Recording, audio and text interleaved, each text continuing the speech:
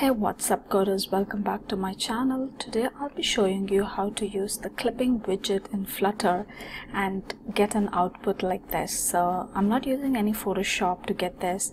It's just not that this pattern, I can also get patterns like this where I'm able to clip it on all the four ends. So you can do all this just by using Flutter. So let's get started. So to start with, I'm just having a normal Dart file, first one, which is called another stateful Dart file. So here what I'm going to do is I'm going to return a scaffold which has a body, and this you got to use the widget called clip path. So this is where the magic happens, and yeah, so this is a return. So yeah, so this is the method that's called the clip path, and inside the clip path you can add your child, which could be either a container or an image. It's not necessary since I've used a background color. In fact you could use an image or any other patterns or any other custom images also. So what I'm going to do is I'm going to create this container with the circle, avatar, an image and a text. So that's what is going to be the content of this container for me. So what I'm going to do is I'm going to use stacking because I'm stacking one element over the other. So I'll start up as stack. Inside my stack, what I'm going to do is I'm going to use a fit stack, expand, and inside this goes my children widget. Now this is what your first element is. The first element of your clip path is your container, which is this purple background. So we're going to create this. So I'm going to use a container. My container, I'm going to use a box decoration.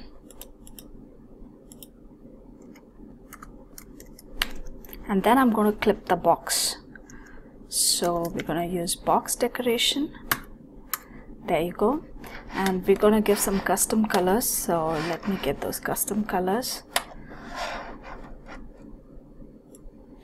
And I'm also going to give some gradient. Just don't want to stick with one color. So also I'm going to give some gradient. I've also covered this topic in my previous tutorial. So I'll leave a link in the description so you can find how to create gradients with your color. Since I'm using multiple colors, I'm just gonna, okay, for this I'm gonna use single color, so I'm just gonna say this. No, I'm using multiple color, but I'm using the same pattern here, and I'm gonna give a begin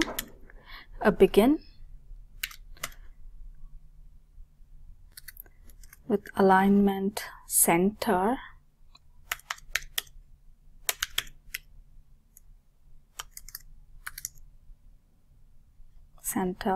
right, yes,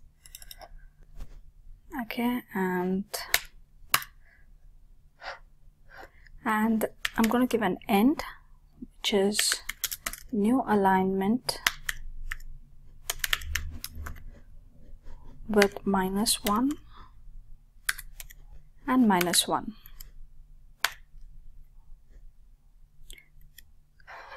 Okay, I see that I've not given different colors, so I'm just going to grab my custom colors and show you how it looks. So I'm going to use this and this. Okay, there you go. I have two colors here. Okay, so I've defined my beginning and end points. So where is my container ending? Here. So first thing, I've defined my container. Now after your container, I'm going to define the circle avatar and the text and the icon. So for that I'm going to define a column. Inside my column, I'm going to give children widget. and the first widget would be the child, that is a circle avatar, but I would like to give a padding before I start any item inside the container. So I'm going to give a padding, and the padding would be padding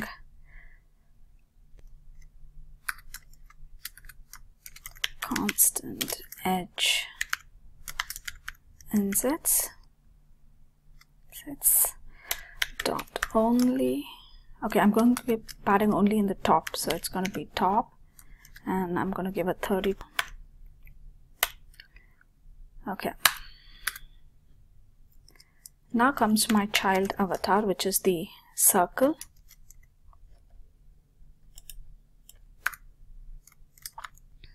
So I'm going to use a circle avatar. Now inside the circle avatar, I'm going to give a background color to it, which is colors white, and I'm going to give a radius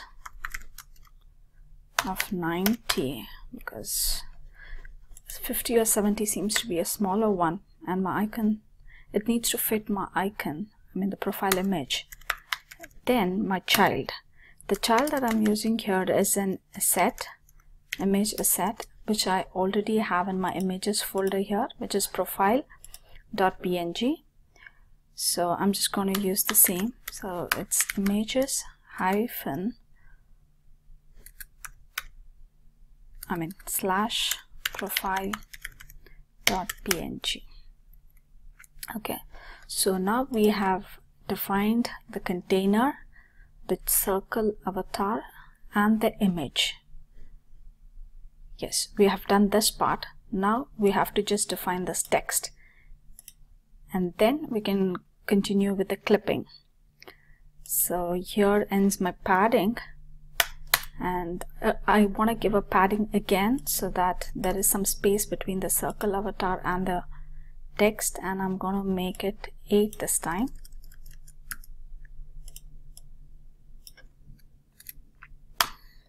And I'm going to say all, and let's close this.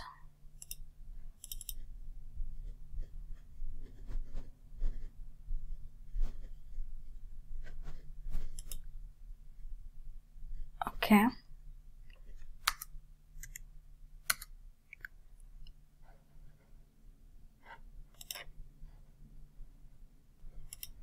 Okay.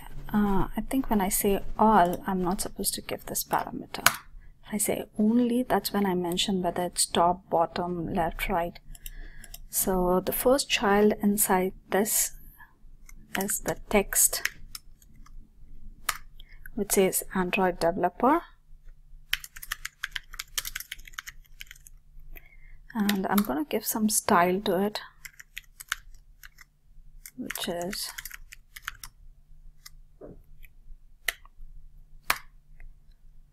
color is white,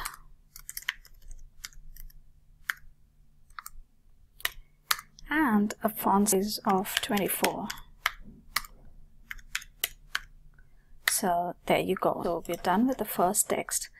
So for the second text, I'm going to use the same, just change the font and the padding. So I'm going to make this as 20, give a padding of 3, and I'm going to change this to the city, which is New York, and then white. So there you go. So we got to find out where the clip path ends. So this is where your clip path ends, and I'm going to give a comma here. Here, this is stack. Yeah. So there is, we need to call the clipper after your stack and inside your clip path.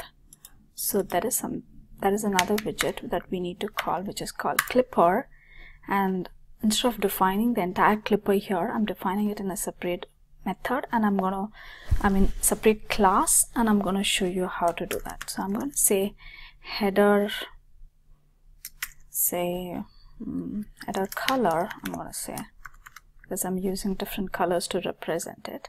So now I have to define this header color here. Now what is it? So it's a class called header color, which extends this part defines your clipping. Now I'm going to explain how you do your clipping here. So custom clipper with the path. So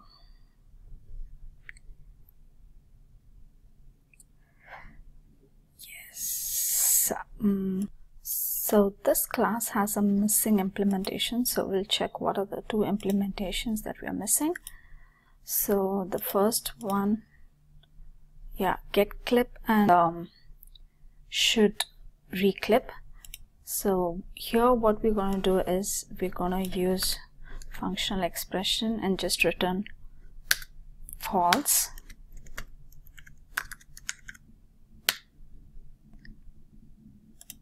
And in this is where we're going to do our clipping.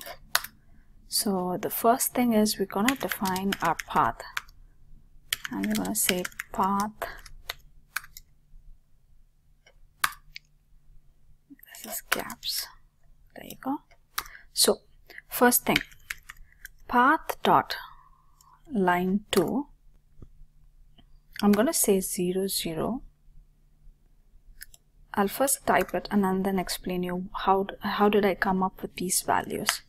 So I'm going to say size height minus 380 semicolon. Yeah, so size, it's size dot height minus 3. Now what I'm doing is it's basically defining the x and y axis here, and it's gonna take from this point. So at this point your x and y is 0. Now and this is your y axis. Now I want this entire container to clip at this point. So obviously it's going to be some minus value here, minus y value, but my x is going to be 0 here.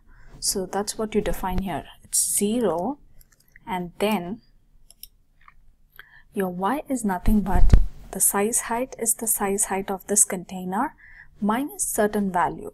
Since I want it at this point, I'm using minus 380. If you want it at this point, you just have to change the value to minus 280. So that way you get the variation here. So when you do this, first and before this, using the header clipper, the entire container is purple.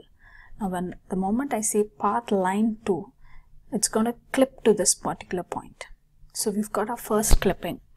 Now our second clipping is we need this to go to this point, right? So what I'm going to do is I'm going to say path dot line 2, and I'm going to use size width. My x is not going to change in this case. You see, in this case my x value is going to be the same width. There is no change in the x value, but the y is going to get shifted. It's going to get clipped to this point. So what I'm going to do is I'm going to keep the x same as the size width, and my y, what I'm going to do is I'm going to say size height minus 280. Now I'll tell you how did I come to 280. Now if you see here, if this point is 380, size height minus 380, then I want something above it, so it would be size height minus 280. If I had wanted this clipping point to be here, then I would have used size 8 minus 480. So you want it the higher, you keep reducing the value. I mean, if you want to go down, you keep increasing it. So that's how you play around with this clipping value. Then after this, it has to come back to this point and complete it to this point. So I have to put my line 2 back to this. So it's gonna be path dot line 2. Again, my x is gonna be the same, but my y will be 0. I'll show you how that is in a moment. Okay, so we were at this point. Now what we are doing is, we were at this point. Now we have to go back to this point. So here my y is 0. So y is 0. But my x will remain the same. It's the same width. So that's why you define the same size dot width. And then always we have to follow, we have to close it, or else it's going to show random shape. And then I'm going to do a semicolon, and then it's gonna return a path. So that's it.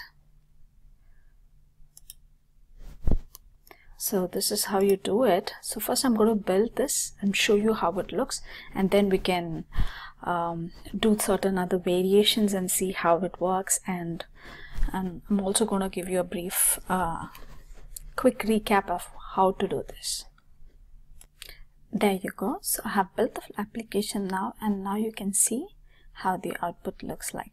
Now I'm going to show you something. Now instead of this one, instead of clipping at this point, what if I want the line to be the other side? So instead of clipping here, I want it to clip here, and instead of here, it should clip here. So what I'm going to do is I'm just going to change this, interchange these two values. And I'm going to do a hot restart, and you could see, so instead of clipping this side, it's going to clip the other way. So do you see that?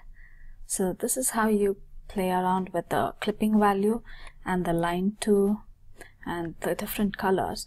But I also have another one where I've done this kind of a clipping where I've clipped all the 4 corners. So in this case, I've just clipped one part, but not the other one. The other ones I have left it to 0, 0, but instead of that, I even clipped the other ends. So I'm just going to show you how to do this one. So quickly, I'm gonna take the clipping values.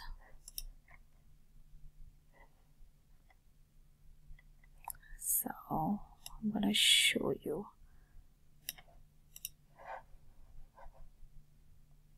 There you go. So I've updated the clipping values, so it's exactly the same thing. The only thing was I had another extra line too, that is this line, just to ensure that this does not go to this end and then closes and do a close up here. Instead, it again clips here and then clips here as well. So also I made sure that I put the container to the center instead of start. So this is how you achieve these kind of patterns using Clipper and Flutter. And definitely you can use different colors, different patterns, and there is also you can get curve patterns here. So if you want me to do a tutorial on it, just leave a comment and I'll see if I could come up with a tutorial. And yeah, that's it for today, and please do like my videos and subscribe if you like it. Thank you.